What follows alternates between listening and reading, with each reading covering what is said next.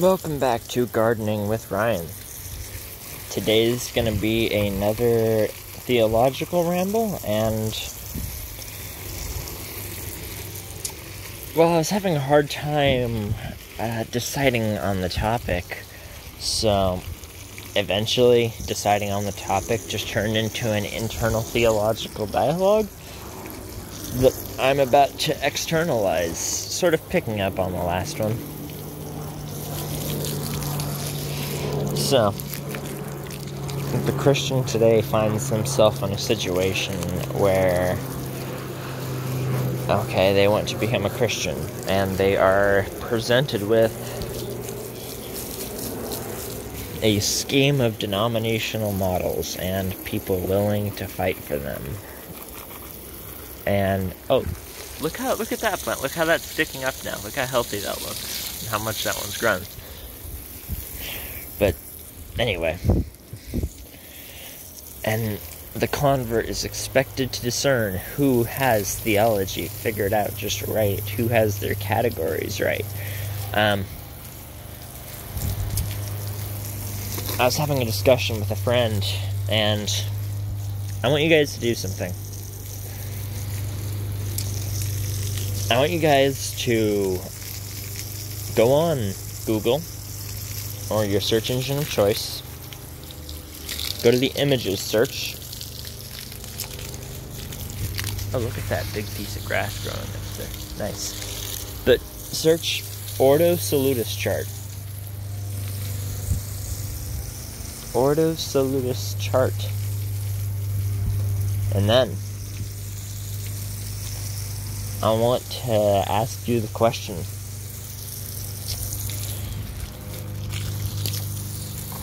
Does salvation hang on the hinge of these being in the right order? Or is it fine as long as you don't place justification and sanctification in the same category, but you're allowed to differ on other things? Where's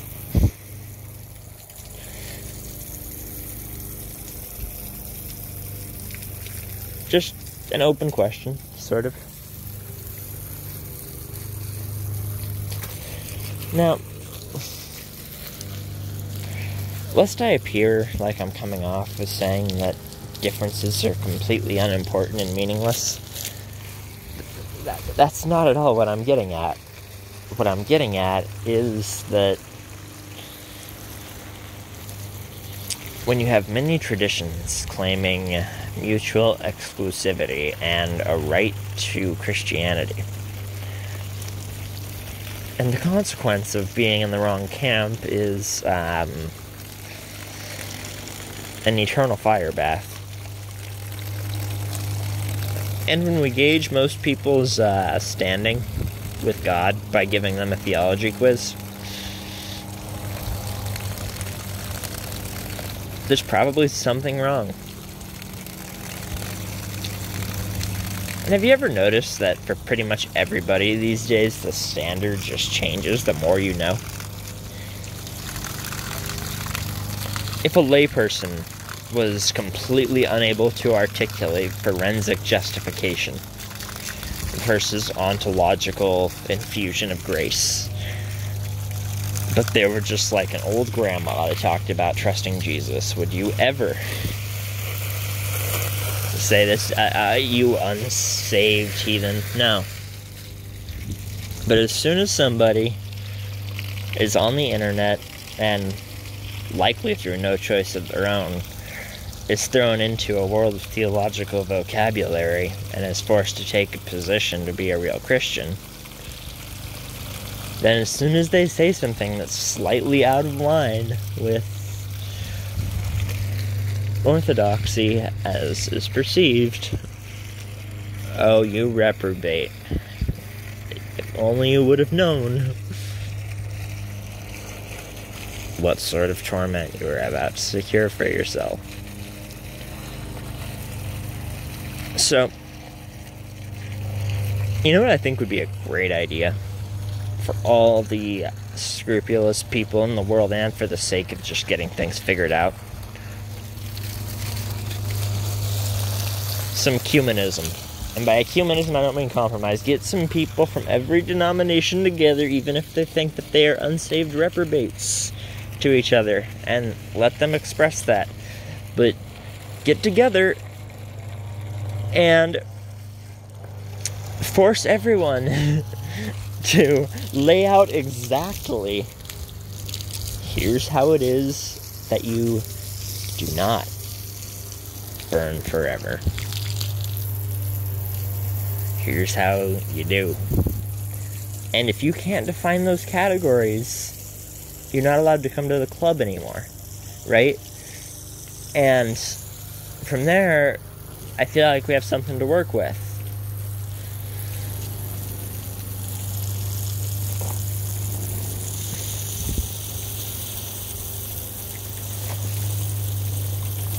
Oh look, a lizard on the tree. What kind of... I can't even tell what kind of lizard that is. Nor can I locate it anymore. Maybe you guys can see it. Oh well. I think it's gone. I would be too, if I was the lizard and there was water flying everywhere.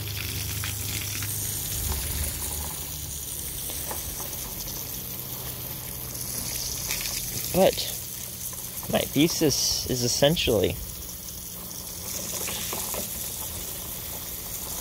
salvation is not by being a dweeb. Or at least I hope not. But I got driven to the point where I asked, how much systematic theology must I learn to be saved? And I feel like a lot of my fellow denomination hoppers have had the same kind of thought.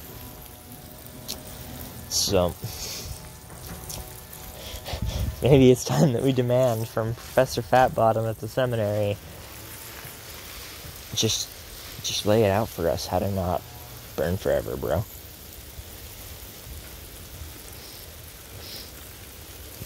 How many denomination hoppers do you think are maliciously just, like, going around trying to, like, destroy traditions? I mean, they exist. I have encountered them. Well, one.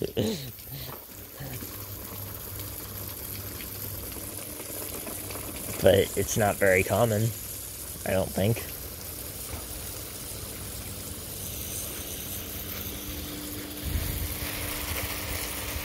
And anyway,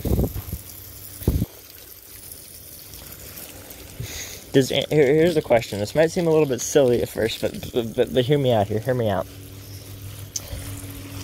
Does anyone, do you believe we'll be sinning in heaven?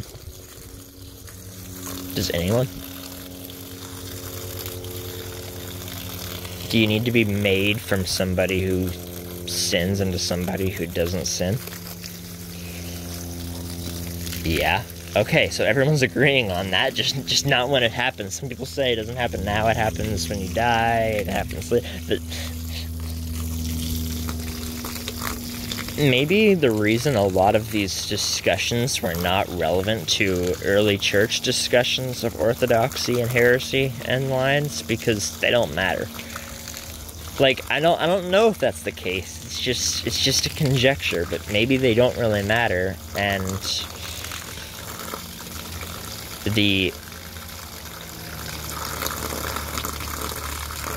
I don't remember who I'm quoting, or if my friend that I think I'm quoting is quoting somebody here, so I don't want to make any attributions here, but the quote that I'm thinking of is, how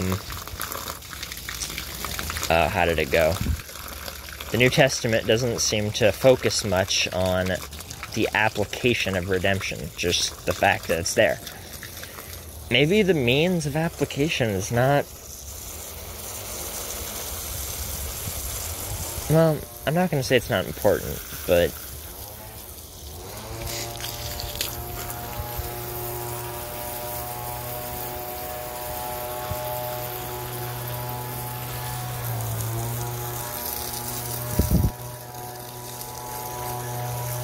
I guess according to most standard Protestant and Eastern Orthodox and Roman models, the saved person is somebody who strives to obey God's commandments, grows in holiness in this life, and is forgiven by the blood of Christ, and they would all agree to that. And of course, you can start parsing that and what it means, and I'm not saying the distinctions aren't important. I'm just saying that maybe, just maybe, this is in the realm of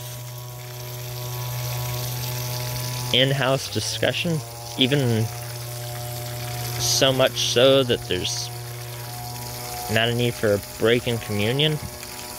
I don't know.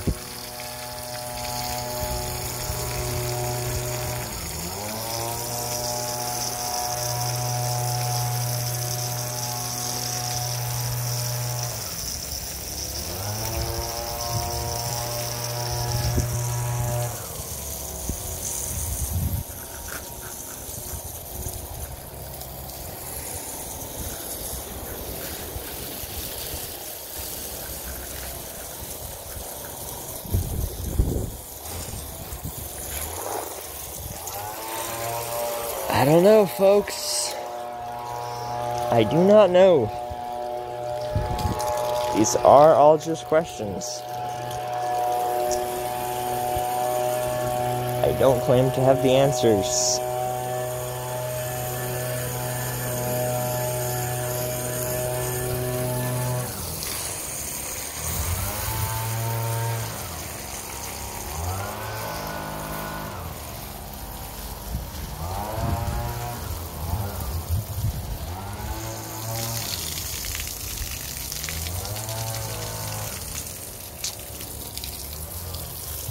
One thing that's interesting. It's interesting how change can happen.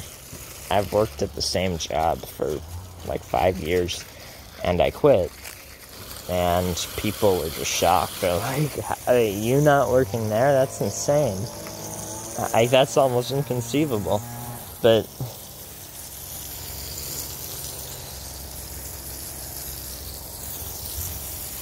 I never thought that me not working there would come in this form. But it's a good one. Things are going okay. So,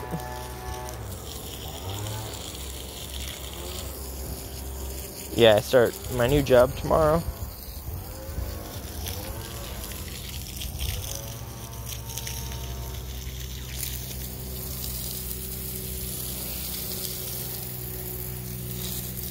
So, that's encouraging. Please pray for me on that.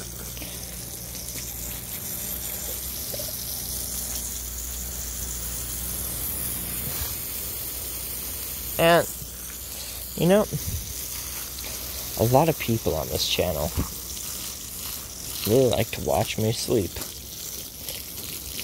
And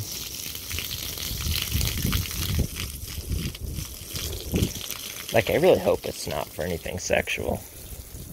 If it is, let me know so I can take it down. Actually, no one's gonna take me up on that. Well, okay, there might be people that know. I don't know. Okay, I guess I sort of understand the appeal in that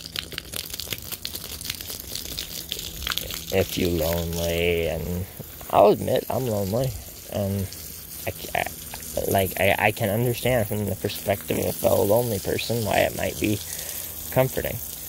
But I hope it's not like some weird fetish thing, man.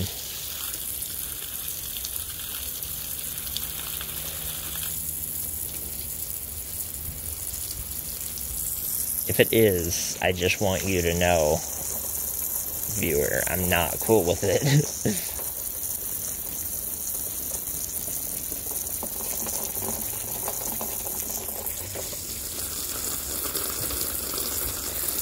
But if you just like watching me sleep, that's fine. There's a big bug in there. Is that a beetle? Or a bumblebee?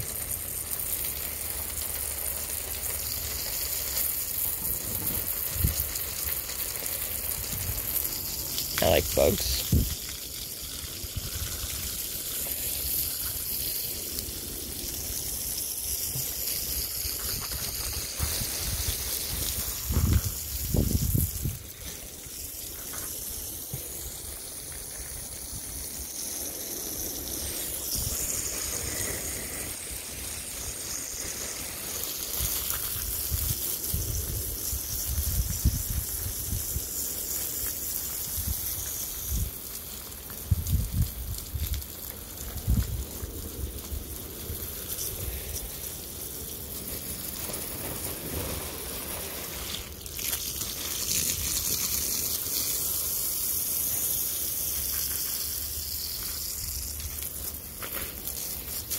Well,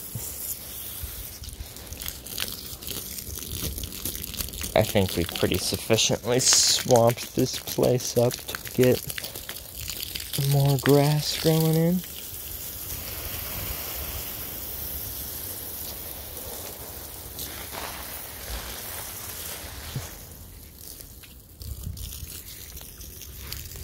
You know, I'm having a thought right now. All you ever gotta do is the next thing.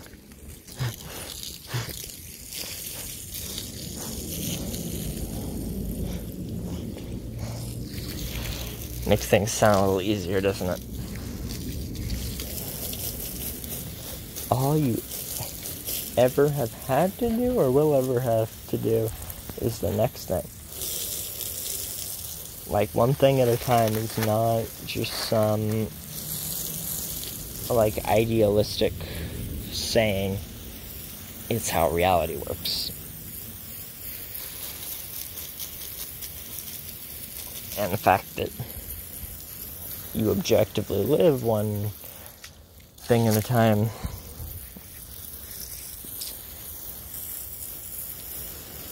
with a Father that knows all the number of hairs on your head should ease you. Have a blessed day, everybody.